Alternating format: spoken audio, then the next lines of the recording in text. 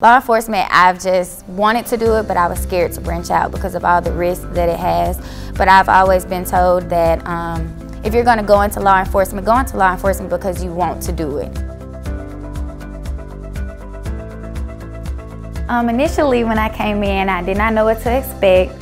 But with all the tools that I got in the academy and with the FTOs that I have here, my sergeants, they trained me up pretty well, so I think I'm getting very accustomed to it. Right now I'm currently in the booking area. We do new intakes, we release out inmates, we make sure they're fed and have all their necessary items to go upstairs when they are booked in. Working here, I feel like one of the major highlights that I've experienced was getting to know more people, learning more about what our day-to-day job is. Coming into this job has mentally and emotionally and physically changed me as a person. I feel like I've matured so much with how I talk, with how I do things, handle daily situations.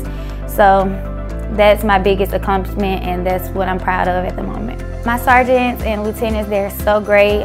Bravo shift is amazing. They utilize everything that they have so that they can teach us, and if we have any questions, we never have to feel embarrassed or judged if we have to ask them.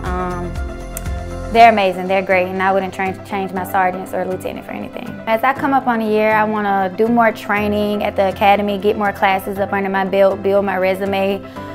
Just get more experience, so when it is time for me to roll out and go to the streets, I'm very well educated on the job that I do, and I can protect and serve my community.